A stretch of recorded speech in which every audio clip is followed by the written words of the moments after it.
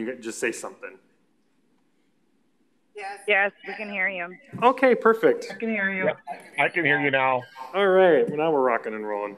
All right. And I'm here too, Ryan. Oh, they didn't cut your mic yet, Mary Lynn? Just to... All right. First item of business, approve the minutes from August 12th, our previous meeting. So move. Second. Motion by Mary Lynn, second by Dean. Any questions on the minutes from our previous meeting? Seeing none, all those in favor of approving the minutes, please state aye. Aye. Aye. Anyone opposed? Chair votes aye. Those minutes are approved. All right. 3.1, RO number 472021, submitting various license applications for the period ending April 14th, 2021, June 30th, 2021, June 30th, 2022, Class B liquor license, new application number 3461 and 3458. Yep, so on these, HCM Hospitality, which is the marina, they cleared up their application issues. That license should be granted. The Sol and Nova application needs to be held for another meeting yet. So that would be the proper motion. I would move that the Sol and Nova, that the HCM Hospitality license be granted and that the Sol and Nova application be held for another meeting. Second. There's been a motion by Mary Lynn and a second by Barb. Any further discussion? Seeing none, all those in favor, please state aye. Aye. Aye. Aye. Anyone opposed? Chair votes aye. That is approved. All right, 3.2, RO number 4820-21. Director Furl submitting various license applications for the period ending April 14th, 2021. Sidewalk Cafe and change of premise application number 3058 for House Divided.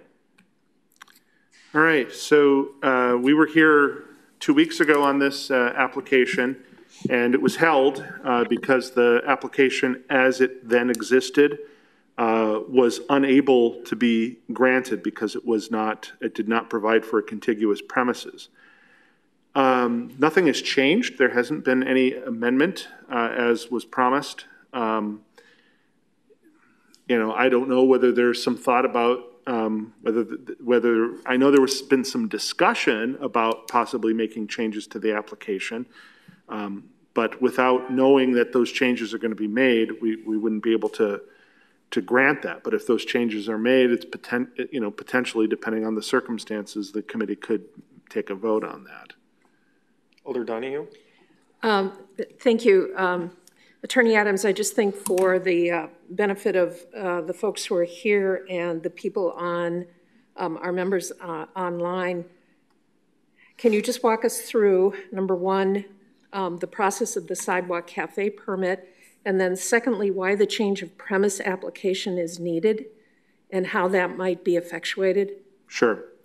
So the Sidewalk Cafe permit is just that. It's just for a sidewalk cafe. It doesn't have anything to do with alcohol per se. The sidewalk cafe in and of itself could be granted if they weren't going to serve alcohol there. That would be one potential change.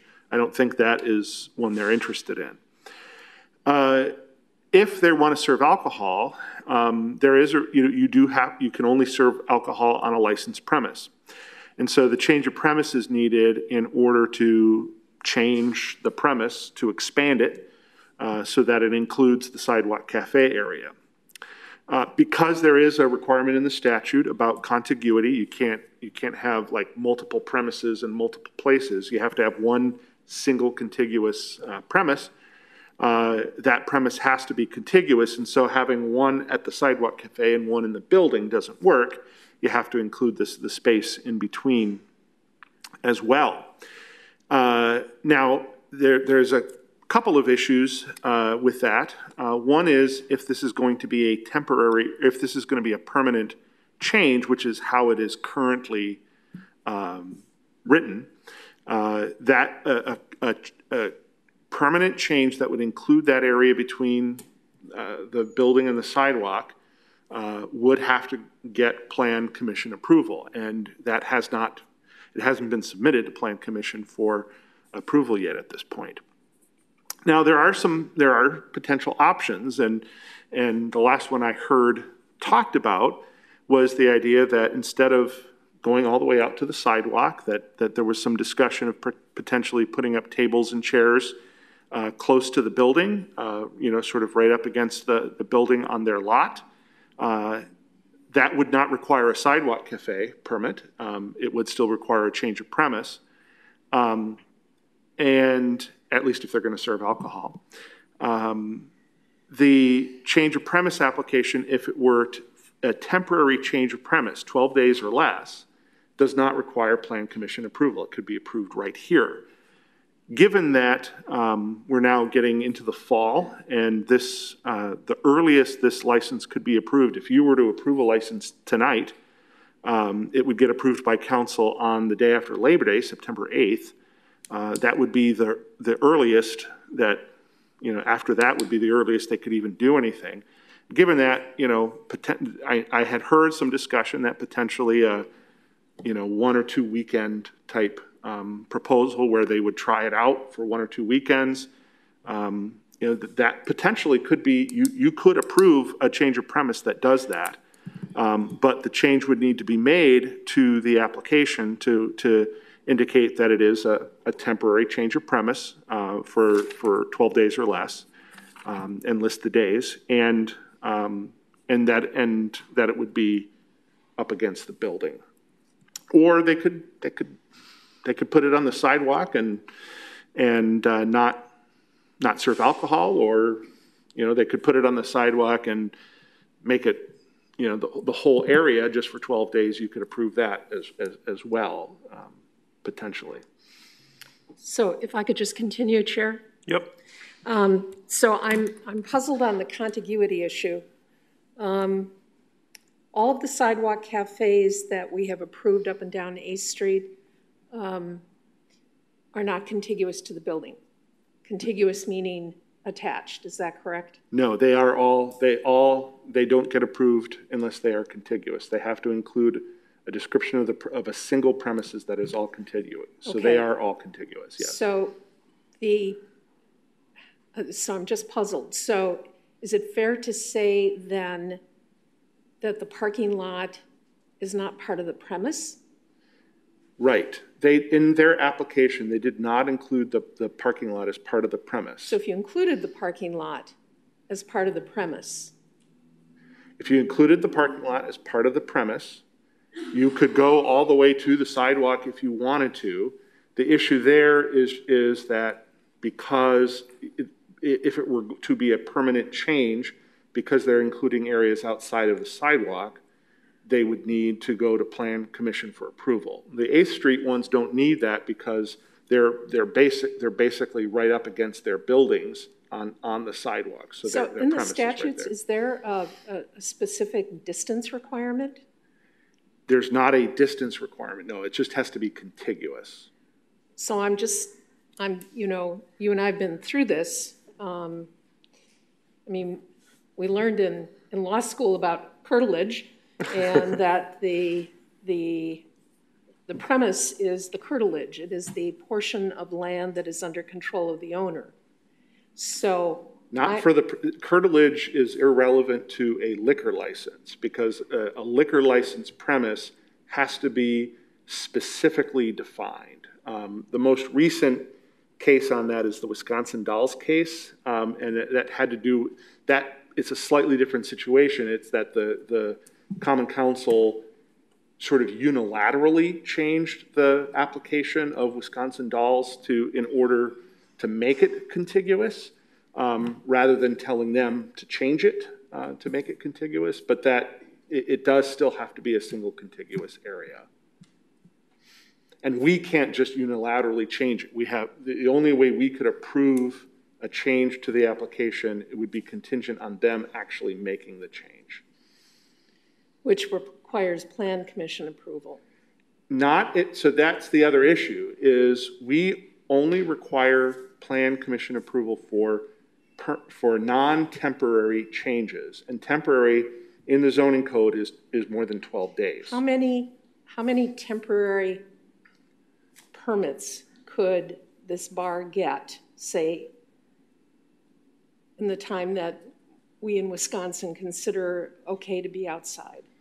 If they're willing to pay for them, they could get an unlimited number of them. And how much are they?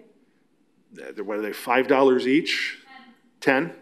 Now, you still have to approve them, so they can, the one that's in front of you, they could amend for 12 days, and if they want more, they'd have to come back. But yeah, they could amend this one to be a temporary 12-day, and whether they want to include the sidewalk cafe and the area, or if they just want to be up against the property, that's really up to them. Okay, so one permit could go for 12 days, just so I understand that, and that's sort of. And they would have to state the 12 days, so it wouldn't, you know, necessarily, they could pick, I mean, they have to be one after another. They can't take like one day here, one day there, but any 12-day period. So if they wanted to start on a Friday so that they could get through the so you get through 2 weekends, they could do that. And in terms of the permits that are in front of us, or that have been filed, let me put it that way. At this meeting, is there a way that if the owner, who I believe is here, indicated an interest in amending the permit that's on file, could we do that here tonight? Yes, there is precedent where we have, as long as the owner has indicated that they're the ones who want to make that change, we can grant those contingent on their making the change. Here, we can grant them contingent on them making the change. They just have to get there before it goes to council, which, you know, there's an extra week this time around, so. Okay, so I guess and Chair, I don't know how you want to handle this. If we would allow the owner a chance maybe to discuss with Julie what this would mean concretely, or answer any questions, and the owner could come back into the meeting with an indication that this is what she's willing to do. Here's what I've been up and down on this gall darn thing, and as I see it now, the odd thing is that this bar has this gigantic, well, it's not gigantic, but this very large parking lot that separates it from the sidewalk. And so I need to take Attorney Adams' analysis that this is not contiguous property. And in order to make it contiguous, in other words, joined, the owner would need to apply to the Plan Commission for a conditional use permit, which costs a couple $100. Yeah, and there's a process. And there's a process, and this bar has tried it twice before without any luck, so, you know, it's not a happy place for them. So there's that possibility. And then, if that were granted, Chuck, they could have the tables and chairs outside in the parking lot. Is that correct? Yes. Okay. So you wouldn't need to futz and duts with, you know, being 20 or 30 feet away from the building. Or, in the alternative, you could do a sidewalk cafe permit, but you just can't serve alcohol. So let me ask you this. Could a person order food from the bar and then personally go into the bar and purchase a beer and bring it out to the table? Now, just assuming that we only have a sidewalk cafe permit. Assuming we only have a sidewalk cafe permit, that would be problematic because a tavern license is primarily for consumption on premises and not for off premises. Now there is a certain amount of alcohol that can be sold by a bar for off premises consumption in a sealed container. You know, you can take, generally that's meant you take it home or you get it in a growler or whatever. The issue with the sidewalk cafe permit is you still have to have a responsible party, so you wouldn't be able to do it on the sidewalk. Now, then the question becomes, could they do it without, could they just, you know, sort of serve people inside and then people just happen to walk outside? There's a couple of problems with that. One is the potential issue of, are they really then selling for off-premises consumption in a sealed container or not? And I mean, you could probably sort of squint at it and say that part, there's a way to do that legally. You'd have to squint, but you could probably do that. The more important issue is when we've had this issue come up before, the insurance companies don't want to provide that kind of coverage because they're like, well, no, we're insuring you for your premises, not for the rest of your property where you don't have a licensed premise. So we actively discourage that for both of those reasons. Okay. It would be better basically for them to expand their premises, and then they know anywhere on their premises, they're responsible for it. But people are going to be perfectly able to, as long as they otherwise meet the requirements of like being of age and all that, it's just like being inside the bar. All right. Now, Alder Sorensen and I have been to the bar. We've met with the owner. We've talked with Christine. Christine, and you're currently the manager? No, I'm a cook. You're a cook, okay.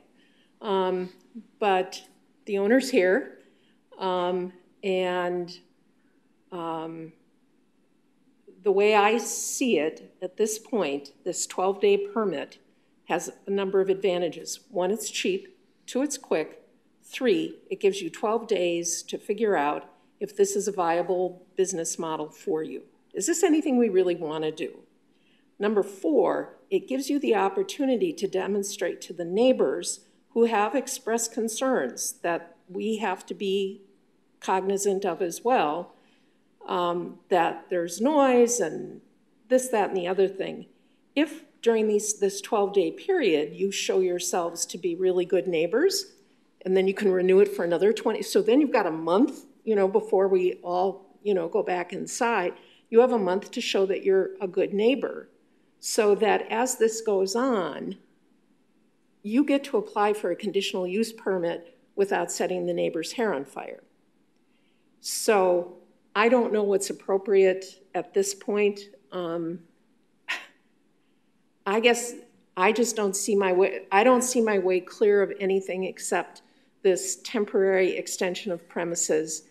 It has huge advantages in the sense you don't have tables way away from the bar. It's not way away, but it's farther than any place I've seen.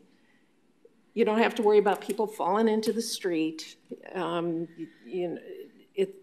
It'd be much more pleasant, I think, to be closer to the bar because you aren't getting street traffic and so forth. So I think that there are a lot of advantages to that, and that it could potentially, not right away, but potentially could be a win-win for both the bar and the neighborhood. So that's what I'm thinking. We could move to hold this for another meeting, although that's 2 weeks from now, so, or I don't know. 3 weeks from now. 3 weeks from now. Or, and I don't know how my fellow committee members feel, I would be willing to adjourn for a short, not adjourn, but recess. Suspend our proceedings for a brief period of time for the owner to meet with Julie or Chuck or whomever, just to try to get this worked out. Yeah, and really all we really need is if that's what you want to do, you got to tell us that's what you're going to do, and then you should go down after the meeting and take care of it. Now, we're kind of springing this on you, but it seems to me that this is a way to go ahead. It seems like it's a way to go ahead, to get what you need and go forward. In other words, you can be outside, you can have tables and chairs, it can be in the parking lot, it can be for 12 days, it'll cost you $10 to get the license, which she's already paid. Thank you. And I'm sorry? Right. That's how long the permit lasts. And you can split the days up. But no, you can't split them up, but you can choose a beginning and an end date. Okay. And then you can get another one. So for example, just so that you can understand, so if you decide to make that change and they approve it here, it still has to go to council. Council meets on Tuesday, September 8th, is that correct? So the first possible day that you could start the Sidewalk Cafe would be Wednesday the 9th.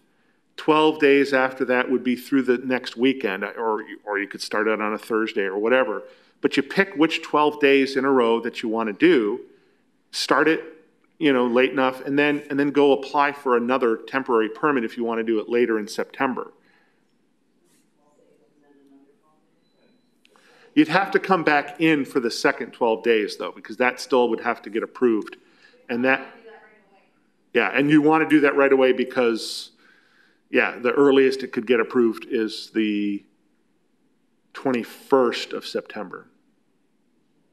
Can I do that right away today with you, Julie?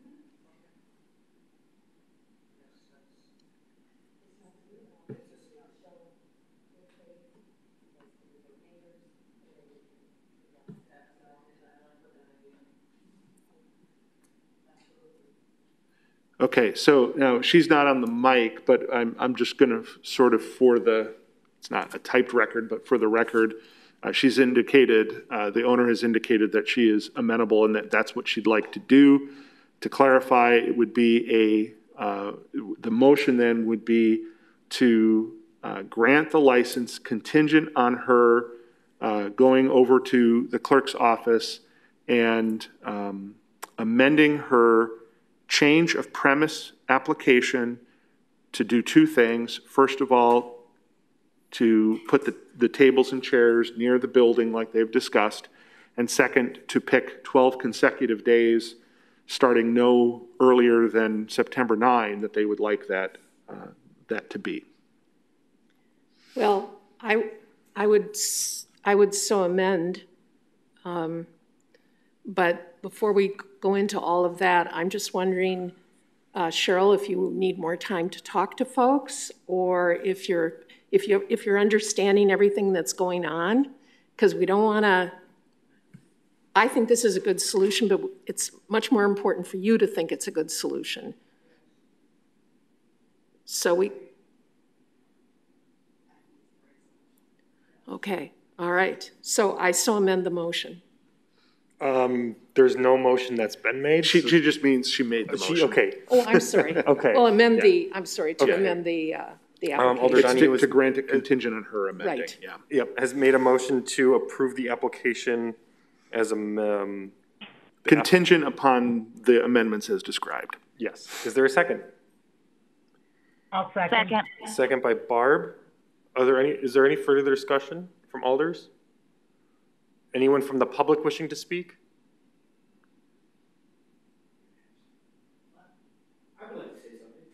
Please go to the microphone though, so that you can be heard. And then when you go to the microphone, if you could just state your name and where you live, that'd be great. Is this a return? Oh, Yeah. perfect. First of all, I'd like to say hi to Mike. Could you state your name though? Your Honor, Gary F. Bus, 840 Mead Avenue, Sheboygan, Wisconsin, 53081. Thank you. What I'd like to say is Cheryl is in a quandary here right now. The neighbors in her neighborhood are giving her a hard time about karaoke on a Friday night. Karaoke and serving are two different things. She wants to be able to, I've done the blueprints already, she wants to attach in the front on the south side of the building tables and chairs surrounded by a fence, an appropriate fence for the situation. And this whole thing with the neighbors is causing a real big quandary here. They think that it's going to be noisy because you have people eating outside. Well, Cheryl has had police come on a Friday night, which is karaoke night, called in by the neighbors that think it's too loud. Well, as it turns out, as the officer approaches the building, he says, I don't hear any noise. What are they talking about? This is a vendetta, and it's been going on for years. It's got to stop. She's trying to make a living. She pays taxes, federal, state, local, and of course, Social Security. She needs a break right now. She's suffered a terrible loss with her husband passing, and she is a business person. So we hope that this whole thing can be resolved. Ouch. I got a back problem here. But anyway, that's basically where I'm coming from, that this has to be done. Or, she goes without and wishes that she had. So I have to sit down here before I fall down. Excuse me.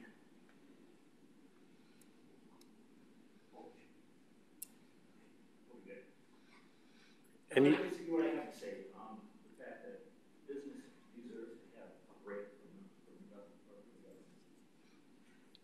Is there anyone else from the public wishing to speak? I don't know that you really need me to at this point. It sounds like we found some sort of resolution. Okay. All right, seeing no more discussion. All those in favor of approving the amended motion, please state aye. Aye. Aye. Aye. Aye. Anyone opposed? Chair votes aye, that is approved. So what you'll want to do is after the meeting today, go down with Julie to the clerk's office and she'll help you make the changes to that. And then what will happen is it'll get approved on Tuesday, the 8th. And she knows the whole, she'll be able to help you get it done, so. Thank you, appreciate that. All right, moving along, 3.3, RO number 54, 2021, submitting various license applications for the period ending December 31st, 2020, June 30th, 2022. So after review of the RO, we are recommending holding the beverage operator's license application of Matthew L. Key for denial and granting all of the remaining license applications. Is there a motion to hold the aforementioned license and granting the remainder? So move. Second. There's been a motion and second. Any further discussion? Seeing none, all those in favor, please state aye. Aye. Aye. Anyone opposed? Chair votes aye, that's approved. Next meeting is September 16th. Seeing that we've exhausted the agenda, is there a motion to adjourn? So move. So moved. Is there a second? Sorry. That's okay. We'll take that as a second. All those in favor of adjourning, please state aye. Aye. Aye. Anyone opposed? Chair votes aye. We are adjourned at 4:29.